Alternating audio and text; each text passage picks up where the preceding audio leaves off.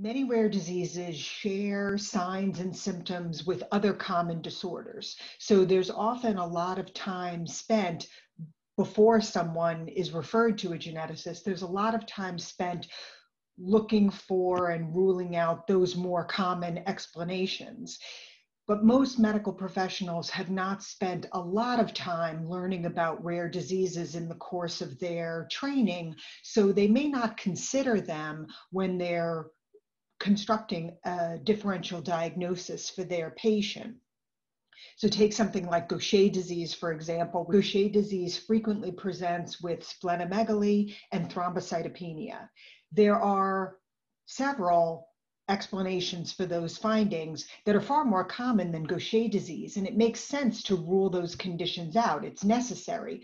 But the question is, once you've done that initial round of testing and it's negative, is the physician thinking of Gaucher disease or other rare conditions? Do they know where to get that testing done? Do they know how to interpret those results? Those are the kinds of hurdles that we need to get over in order to shorten the diagnostic journey.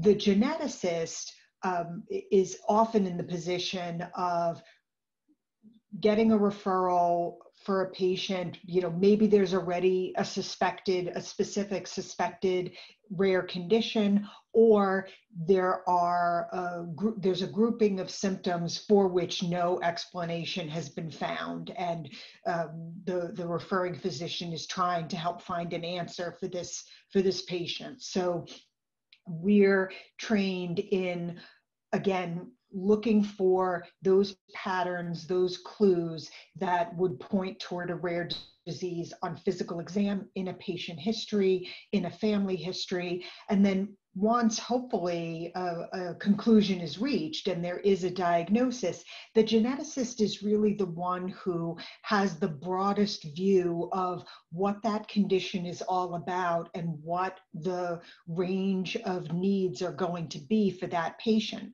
When I was in practice, my team and I ran a number of disease-specific multidisciplinary clinics in which all of the relevant specialists were brought together to see patients with a certain condition, ideally all on one day, so that the patient can get everything that they need and all of those physicians can be in communication and care is coordinated, and the patient really gets maximum benefit from getting care in that kind of setting. And the geneticist is uniquely positioned to facilitate all of that.